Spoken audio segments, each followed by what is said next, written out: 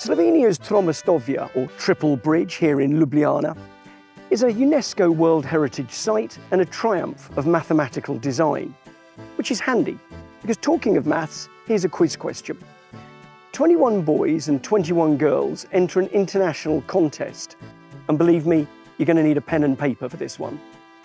Each contestant solves at most 6 problems. For every girl and every boy, there's at least one problem that they solve together. So prove that there's a problem that is solved by at least 3 girls and at least 3 boys. I did tell you you'd need a pen and paper for this one.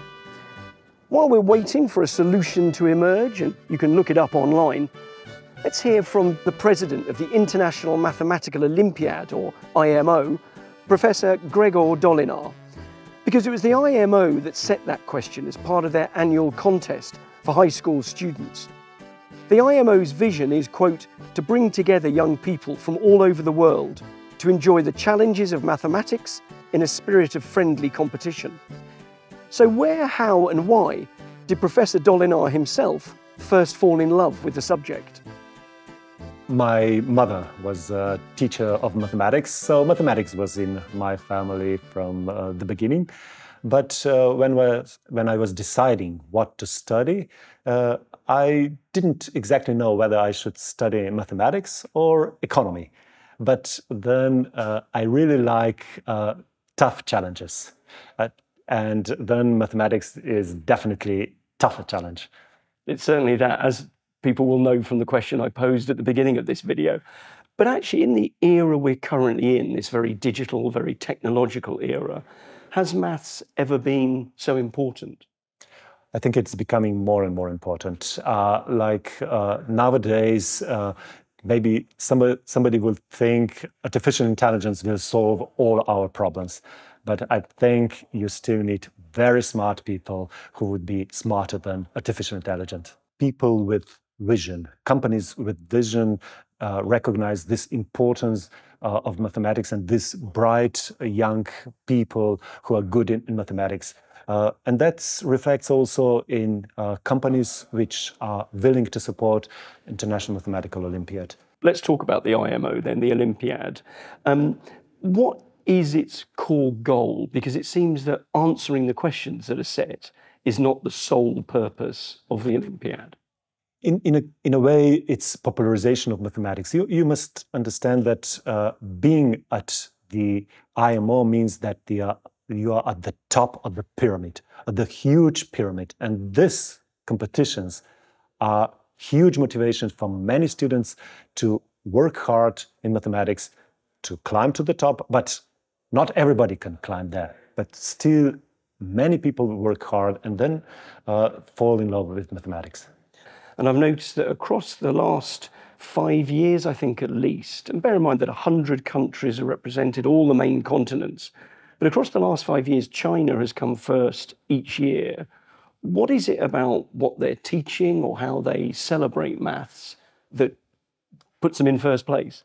Definitely, I would say smartness is quite equally distributed around the world. So China is a huge country.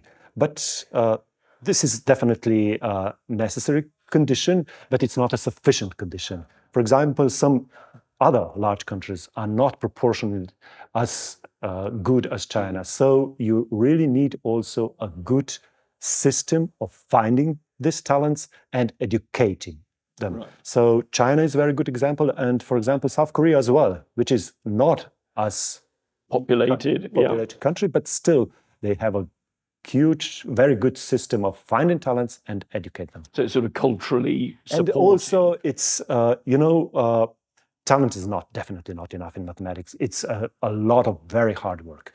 And it's also the social environment which must motivate these young students, young kids to work hard, and that this is appreciated. And in some social environments, this is more appreciated than in the others.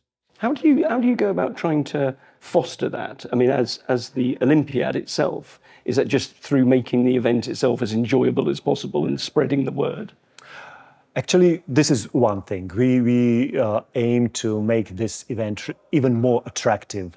This year in United Kingdom, we will have very good topics with interesting speakers, fields medalists, and so on. But our aim is to do more even also between IMOs. We are thinking about organizing some regional camps for training the trainers.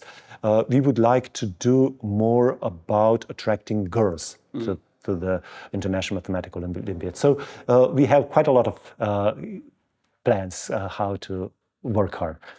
One of the things I also noticed, and this might be an entire coincidence, but there are 6 questions set, as I understand it, each Olympiad.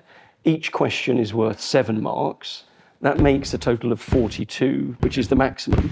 Now, anyone who's ever read The Hitchhiker's Guide to the Galaxy will know that 42 is the answer to the question of life, the universe, and everything. So is that just a happy coincidence, or is that about the beauty of numbers again? You can interpret it both ways, but definitely every mathematician knows about 42 is this magical version. Everybody likes Douglas Adams. It's some kind of, I don't know, things mathematicians like this. It's a mathematical joke by having it add up to 42. Definitely, you can say that. Now, you referred to the upcoming Olympiad, which is going to be in my country, as it happens in the United Kingdom, in Bath. What is it about the Olympiad that you, not dread, but that sort of responsibility that you have, that you are most anxious about? And what is it that gives you the most joy at these gatherings? If you are very bright, if you like mathematics, it can be quite hard in your local environment. Some of your colleagues may look you in a different way, even like you're some too special. But here they find colleagues which are equal-minded, very bright, and you see how they are shining. So it's really enthusiasm. Yeah, enthusiasm, share the enthusiasm, share the experiences, and this is a really wonderful thing to see. Mathematics is a basic knowledge, and everybody can try to do mathematics also in the less developed countries. You don't need a laboratory, you don't need expensive equipment to start doing some kind of research. So everybody can find themselves and challenge their intellectual capabilities in math. And this is some kind of way to find really great talents. This mathematical competition is something I think in the future, it will be supported by many. So the key attribute is curiosity.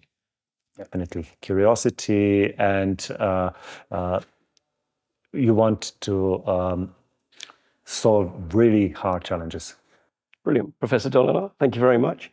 And for those of you who were stumped by the question I posed earlier on, don't worry, you know what they say.